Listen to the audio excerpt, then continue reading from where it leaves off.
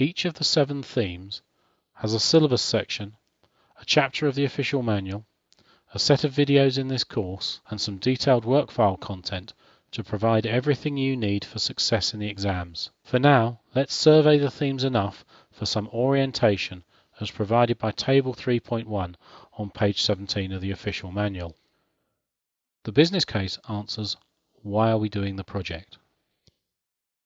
A Prince2 project starts with an idea which may have value for the organisation. The business case theme describes how the activities of the processes, particularly starting up a project, initiating a project and managing a stage boundary, develop the idea's description into an investment proposition whose viability can be judged. The business case theme ensures the project management team maintains focus on the organisation's objectives throughout the project.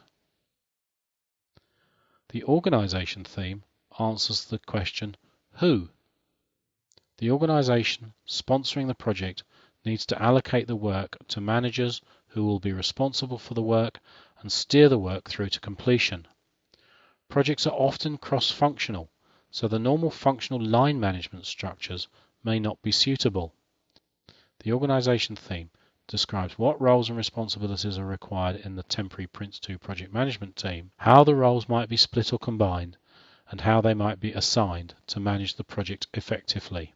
The quality theme looks at what or how good. An initial project idea is often only understood as a broad outline. The quality theme explains how the activities contribute to development of a shared understanding by all participants of the quality attributes of the product to be delivered, and then how project management team members will ensure that these requirements are subsequently delivered.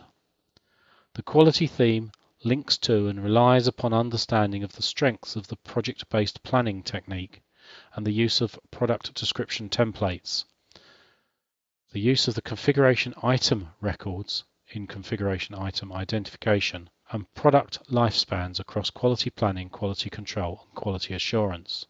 The fourth theme is plans and planning, which answer the question how in terms of actions, how much in terms of resources, when in terms of scheduling, and are thus the basis of estimating. A Prince2 project proceeds on the basis of a series of approved plans. The plans theme explains the relationship between the mandatory project plan, the required stage plans, and the optional team plans, and how the breadth and depth of each is matched to the different needs of personnel in different management levels.